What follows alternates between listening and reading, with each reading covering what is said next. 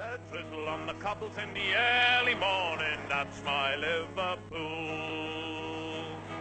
With a half-beaten footy and your lace undone, you're gonna be late for school. And the ship with the cargo of containers coming in through the locks.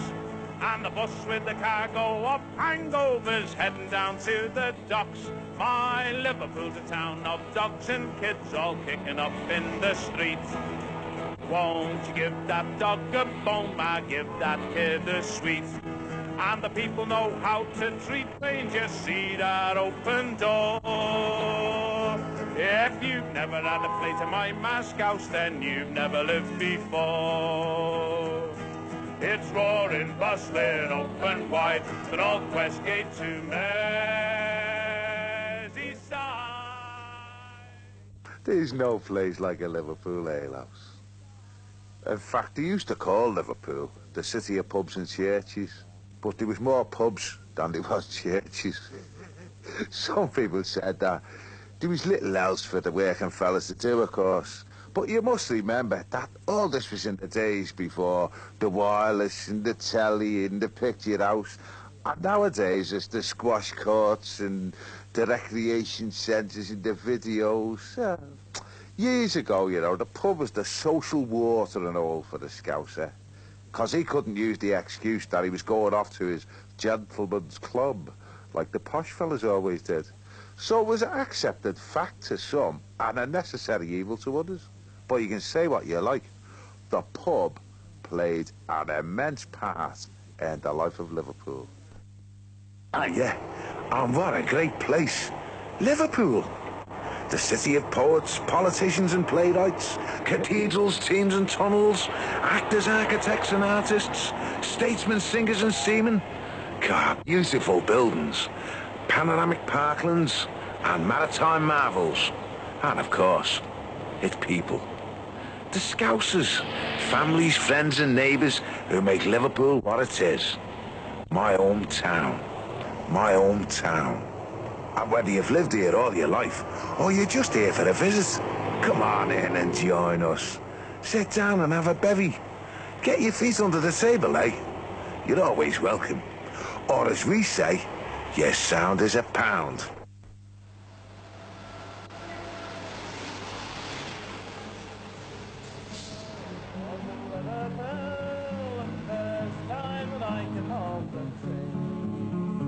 We got paid off at the home from the port of Sierra Leone, and £4.10 a month it was me pay.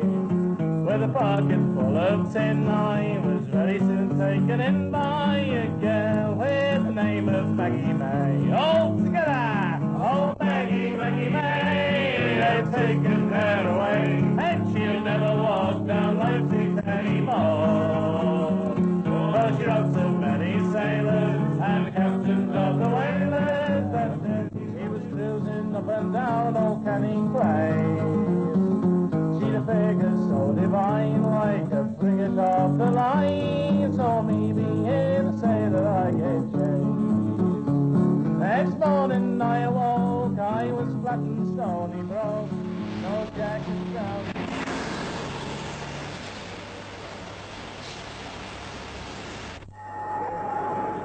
You know, there used to be a saying in Liverpool, if you can't fight, then wear a big hat.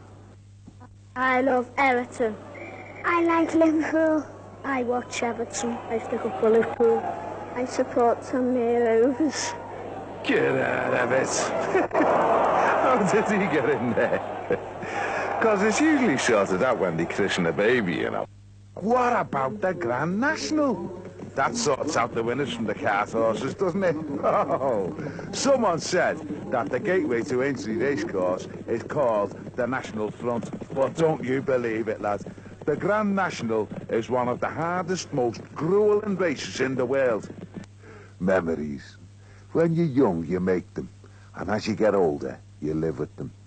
But they're nice, aren't they? I like them. Owl dogs, owl pubs, owl jokes.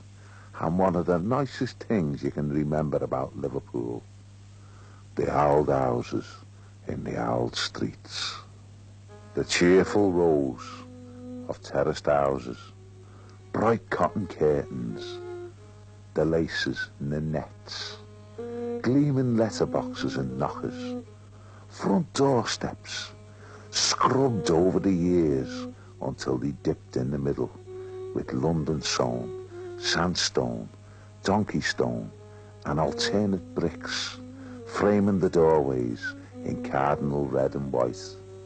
You never had to knock, because the doors were always open or just on the jamb. Yeah, friends and neighbours we were, because we all knew each other. Walk right in, go on. It didn't matter if you were the pruey man, the fire bobby, the priest, the vicar, your fat Auntie Mary, or just the kid who wanted a shilling for the gas meter. Up the lobby you went, stepping over the household mongrel or the almoggy which was sat on the front doorstep. The lobby, do you remember it? 6 yards of turkey red lino from Stirlers and a jute runner down the middle with somebody's bike leaning against the wall, the handlebars making scratches on the leatherette wallpaper. There was generally a picture too, either our Lord or William of Orange. Come in, son, the fat lady in the flowery pinny moves summer comics and a football echo off a chair. Sit down, lad. You'll have to take us as you find us. How many times have you heard that? So you sit yourself down and get presented with one of those blue and white stripy mugs full of steaming tea. And if your luck was in, you got a butty. Nothing special, just what everyone else was having. Brawn, corn dog, or a great big jammy doorstep. There you are, get your gob around that. Living rooms weren't called living rooms then. That was the kitchen. The back kitchen was where the tea was made. The Jalapotes, the NIPNO and the clan are flying the flags of all nations. Down the big Moody Bay, the great ships come in, where the Liverpool dockers are waiting. Let's face it, if you live in Liverpool, it's either your dad or your brother or your Uncle Charlie or somebody you know from somewhere who's had something to do with the docks. My granddad was a docker. My dad drove a lorry in and out and around the Liverpool docks all his life. Eventually, I became a docker myself. When I was down there, I looked around me at all the fellas from round our way and I thought, hey, we all went down the docks. You know, they have a sense of humour down there, that's all their own. Especially the dockers' nicknames. Have you ever heard of the Sick Lobster? Well, he was a fella who used to stay off, and when they asked him why the next day, he used to say, well, the nippers were bad. Or the Lonely Baker.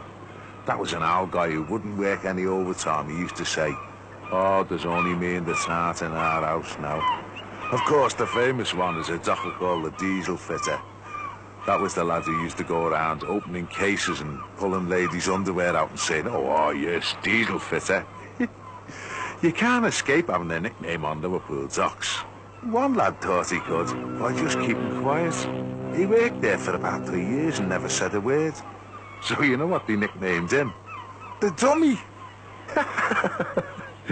Oh, yeah. I remember when I was down there myself, you know, there was this docker who came in late, and he said it was because he'd been to his grandmother's funeral, and it went into extra time. Yeah.